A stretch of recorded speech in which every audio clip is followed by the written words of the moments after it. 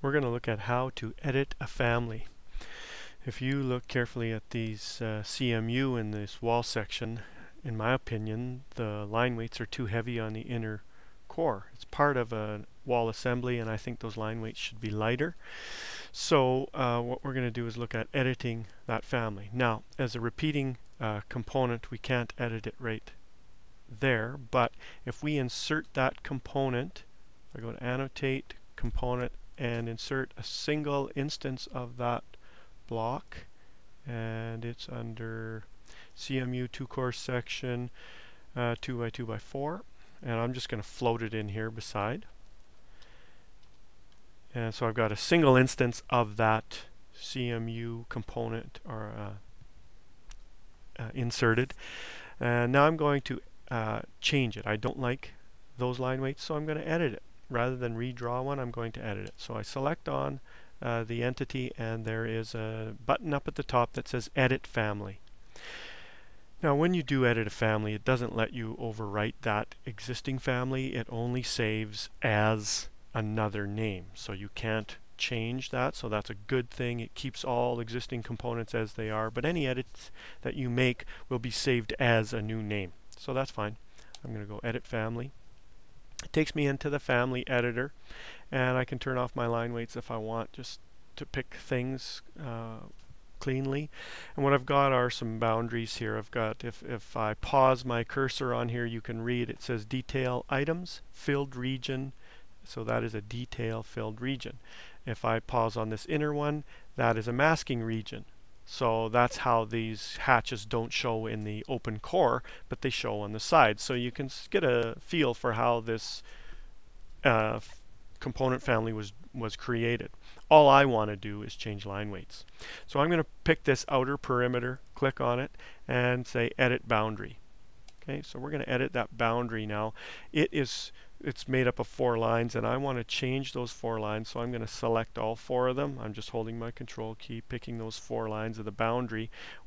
The top and bottom lines would be the mortar joint edges. The outer edges would be the edge of the CMU on the outside. And you can see those were defined as heavy lines, and until I have selected those edges, I don't get this opportunity to change them. Now that they're selected, I want to change them one step lighter to medium lines. Okay, and say OK to that. Now let's turn our line weights back on. You can see now these perimeter lines were done properly, in my opinion, as medium line weights. Let's do the same with this inner mask boundary line. We click on the boundary, we say Edit Boundary, and now I'm going to highlight the 2 lines on the side which still are shown as heavy. The top and bottom look okay, those are mediums already, so I'm going to click that and change it to medium lines and say OK. Okay, so that it doesn't look right here, but that's the editing that we need. Now I'm going to save this, and if I just go up and pick Save, it won't let me save without going to a Save As. And you see up here it's gone to a Save As only. And I'm going to, you can see I've already been working in this. I'm going to just take this name, and for simplicity purposes right now, I'm just going to add my initials to that, so GW dash.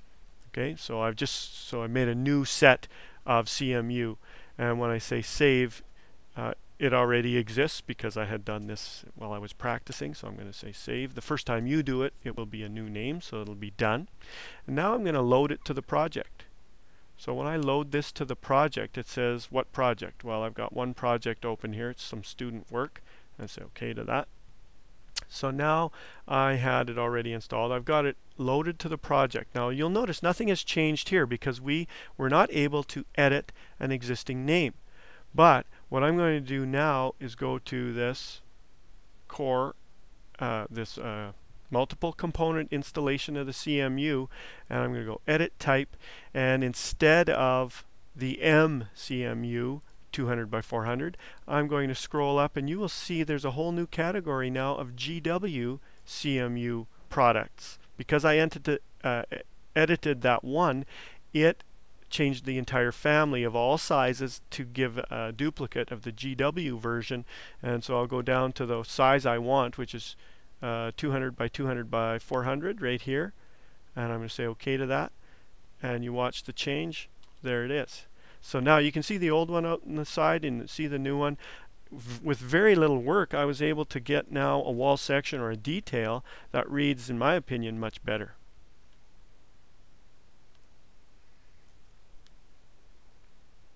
If you recall, we had those components visible in a detail callout. So let's go to that detail, and you will see that they have automatically been adjusted to the new version because we overrode the instances of the existing CMU was overridden with the GW CMU, and so it's already updated. Even though that's not a live part of the model, that was a copied entity, but it replaced all instances of that, and so you get a detail that reads really well.